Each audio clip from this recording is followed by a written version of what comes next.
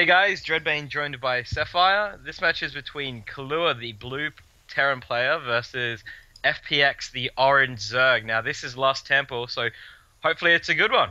Yeah, really interested in this game because Killua is one of the best Terran players in Australia, and he did so well in the Trans Tasman, but he had to pull out because he wasn't able to play the rest of them. So who knows how well he would have gone in the Trans Tasman if Killua was able to play his way through. Maybe we would be talking about Killua and not Filthy as the champion. Who knows? But that's getting a little bit ahead of ourselves. He did play very, very well in those games he was able to play in, so who knows how far he would have gone. But yeah, he's a really strong Terran, and I'm curious as to whether he's going to open with Supplier or Barracks. He is opening with that Supply Depot there, so he isn't going for that super fast Barracks, being concerned about some kind of early cheese. And FBX in these positions, I feel these positions, cross-positional like this, really favours the Zerg.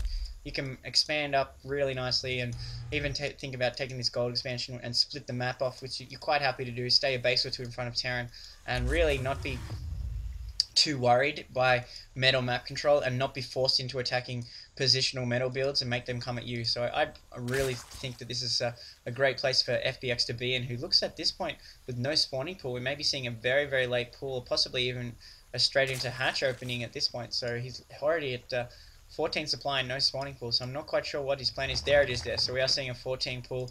Wasn't going to go straight for that hatch opening, which is super aggressive versus Terran, but if you hold it, can be so effective. So yeah, I'm looking forward to this match, and it should be a good one.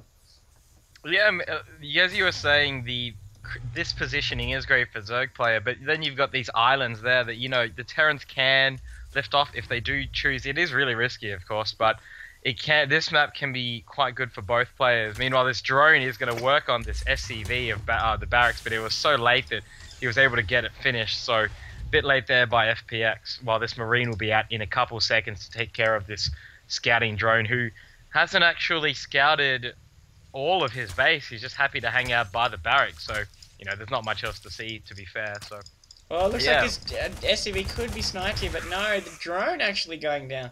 So this SCV taking the hits for the team just to ensure that the Marine gets to pop out and snipe that drone in the face. But we are seeing both players scout fairly effectively tonight now, just to see exactly what's going on.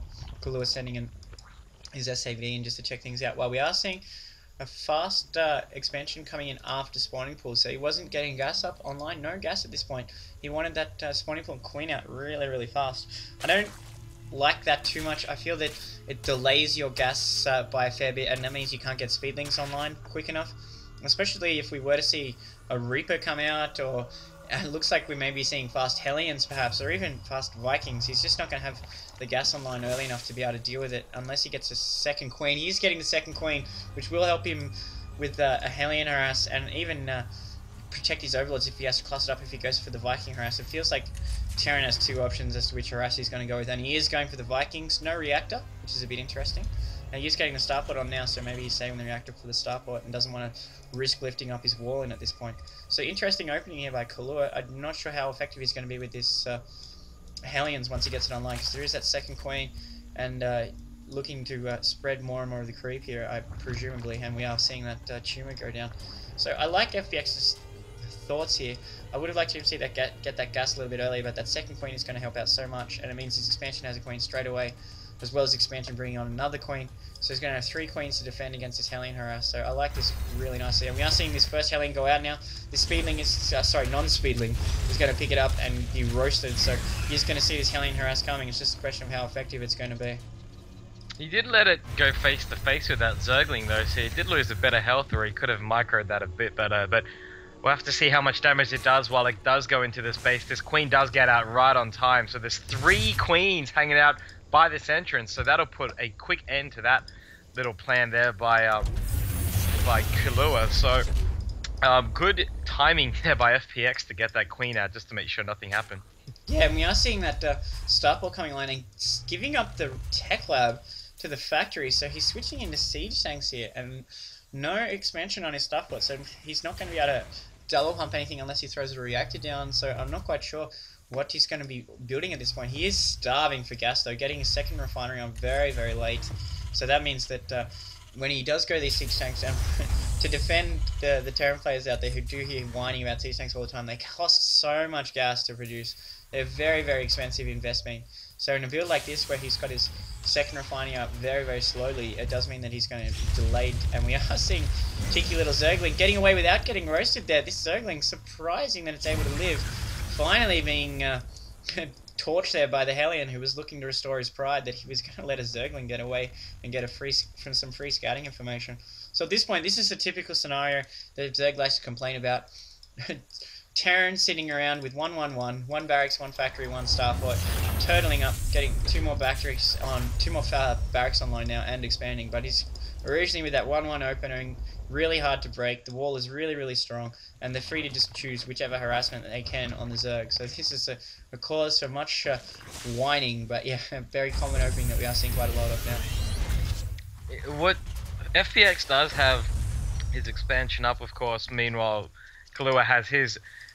Maybe FPX might need to think about expanding again to stay ahead of this.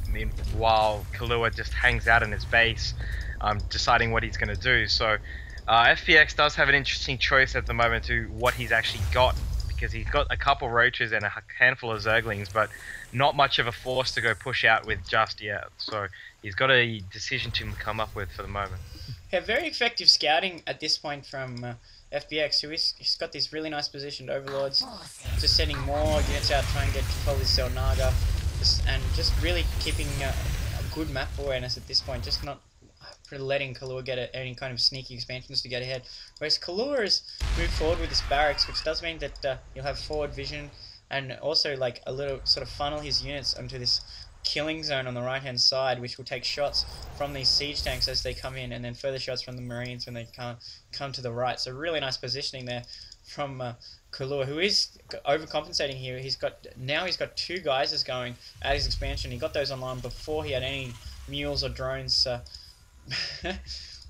going to work there. So, and we are seeing another expansion being taken here by FPX, so he's looking to 3 base. Not interested in taking the gold expansion, which is a little bit interesting, and we've obviously had a lag spike here because we can see that the macro mistake is both players trying to macro fiercely, but it looks very passive from both players, which you kind of expect from these cross positions in Lost Temple. FPX getting that Spire online, and I like the positioning here with the hope that if there's an expansion scan or a main scan that's going to be missed,